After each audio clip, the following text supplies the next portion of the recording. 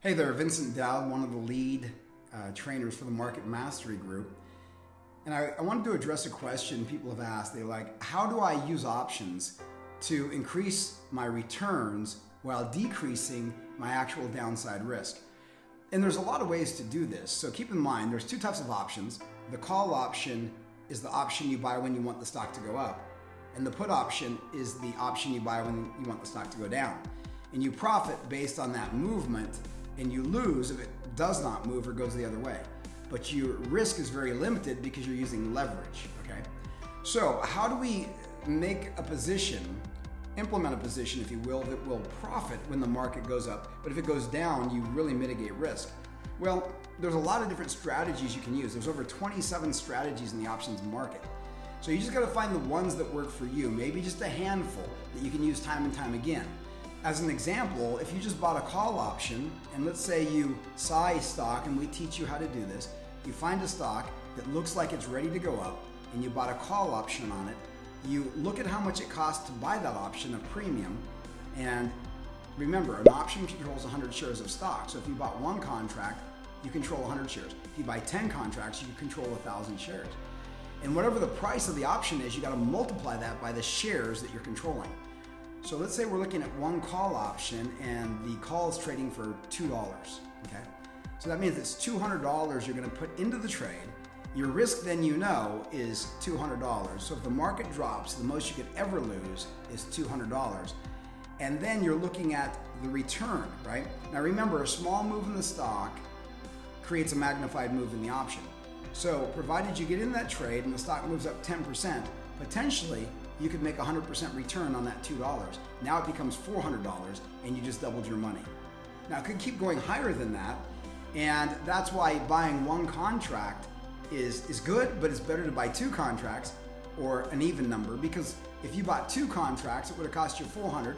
If it goes up 10%, right? Now you've just made 100% on your calls. You could sell one contract, right? And you break even, so you get your actual principal back. So you sell it for $400, that's how much you invested. You still have an open contract that you own.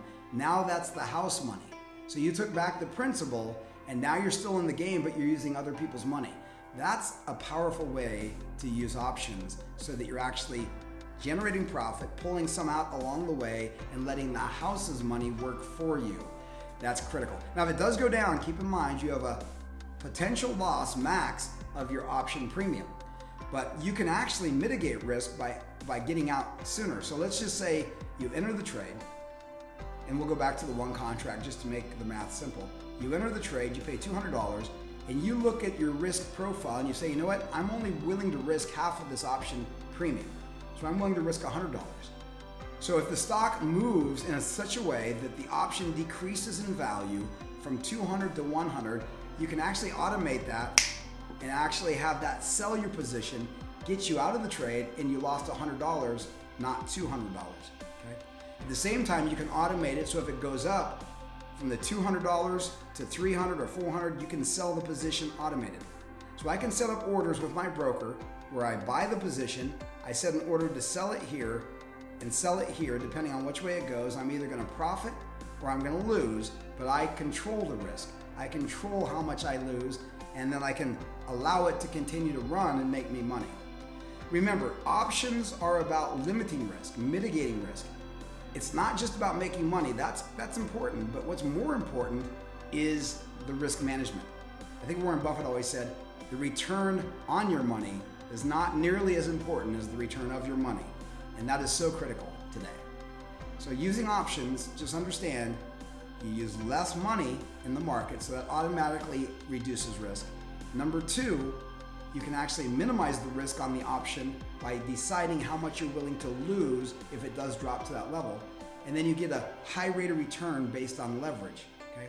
So there's a couple key components there which we dive into. We teach you those on our 90-minute webinar and as you work with us. So I hope that answers the question about how do you make money going up, or as the market moves up, and yet at the same time mitigate that risk. So I look forward to seeing you on one of these webinars.